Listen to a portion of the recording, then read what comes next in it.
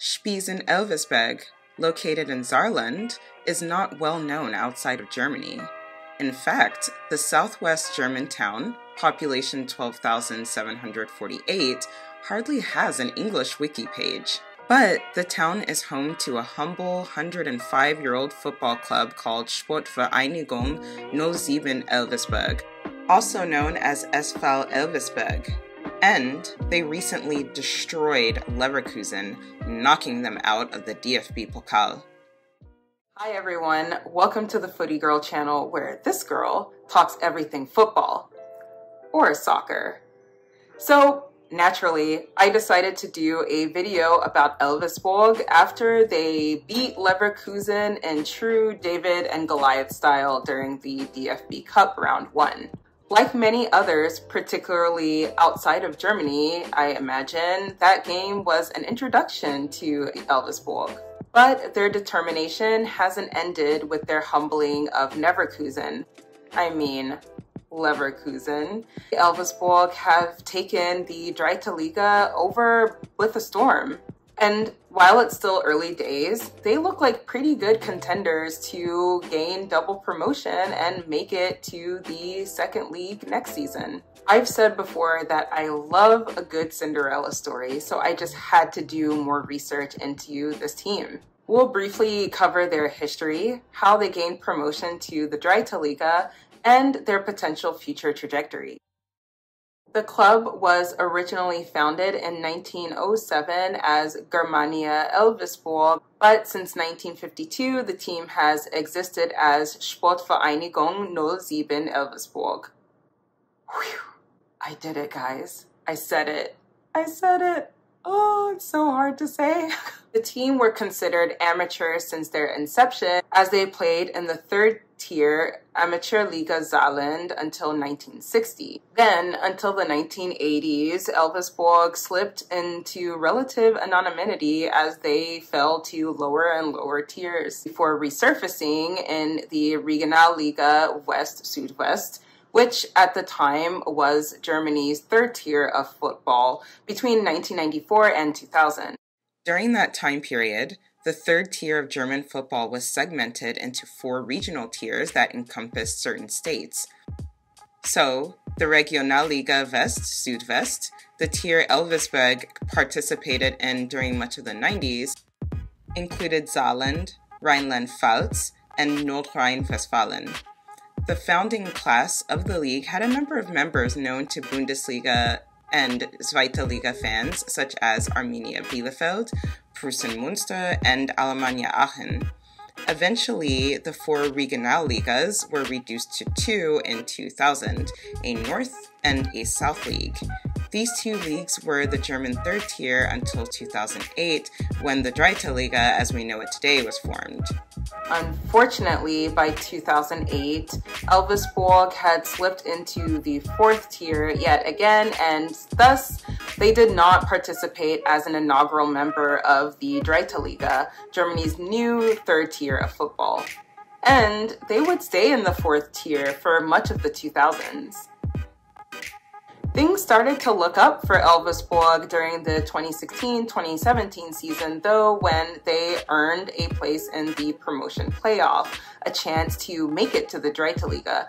However, they lost during the playoff to Unterhaching 5-2 and were denied promotion. Nonetheless, from the 2017-2018 to the 2020-2021 season, the season that they obviously finally gained promotion back to the Dritte Liga, things progressively improved for Elversberg. As you can see, they slowly crept up the table season by season, and so it could be assumed that they made small improvements.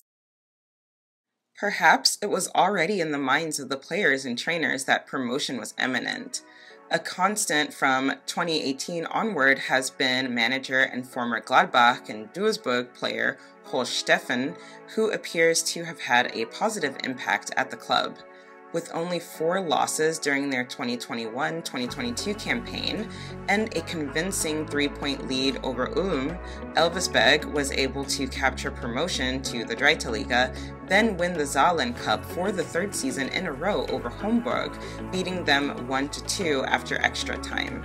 The future looks bright for Elversberg, who made their arrival to the 3rd tier pronounced with the trouncing of Rot-Weiss Essen on opening day.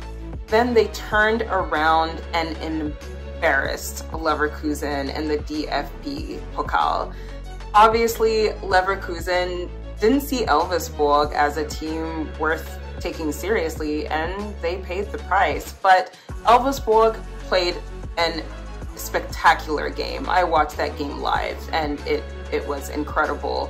Spurred on by cup magic, they were able to defeat the quote-unquote bigger team. Elversberg dispatched Leverkusen from the competition without the need for extra time with a 4-3 end score.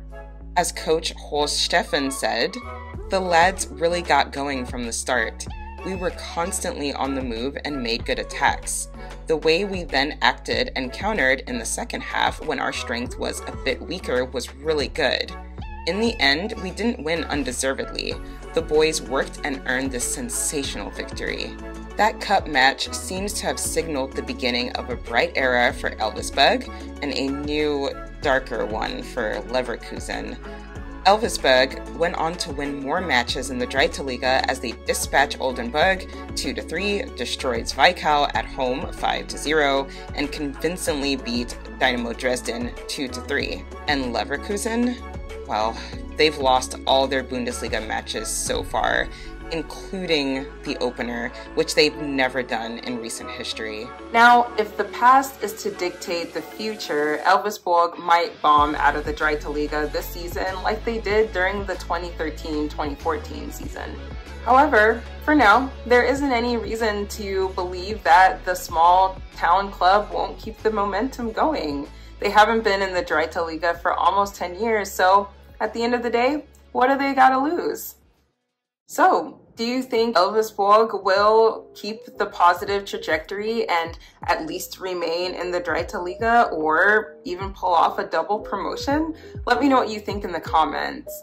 And are you new to the Dritte Liga, the 3rd tier of German football? If you're interested in watching some of the matches live with English commentary, I've linked the German football channel below in the description box so you can check out some of those games. And yes, it's 100% legal, so there's no funny business going on with that channel. I hope you enjoyed this little video about this little club, a small town club making big waves in the 3rd tier of German football. I'll certainly be watching them and rooting for them and hoping that they pull off the double promotion feat.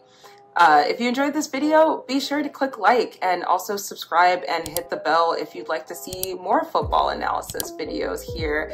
I am also on Twitter, Instagram, and TikTok, so follow me there. I'll see you there, and I'll see you here next time. Thanks for watching, guys. Bye.